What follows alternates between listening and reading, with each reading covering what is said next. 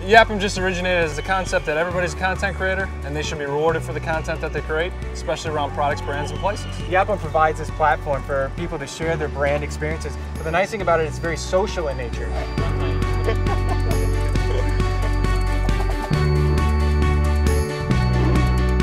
So Dave had this brilliant idea about sharing experiences with products and brands, but he just really needed the shaping of the business around it. And I have a business background, so I met Dave through a mutual friend, and we hit it off right away. He's quickly become my brother, even though we're not related.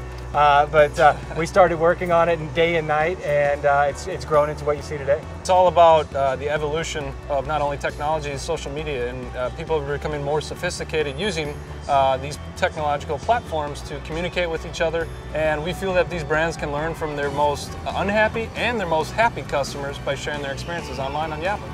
Yappers are everybody. They just got to get on the platform. They're already doing these brand experiences organically on these other platforms. So people tend to trust those of like-mindedness, and you tend to gravitate towards people that have similar interests. And Yappem helps make that marriage work. It's people with a voice that have an opinion and that want to be heard. And I have never met someone that doesn't want those three things.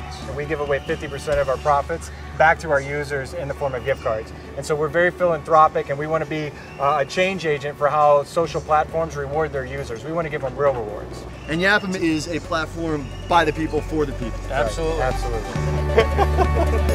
Absolutely.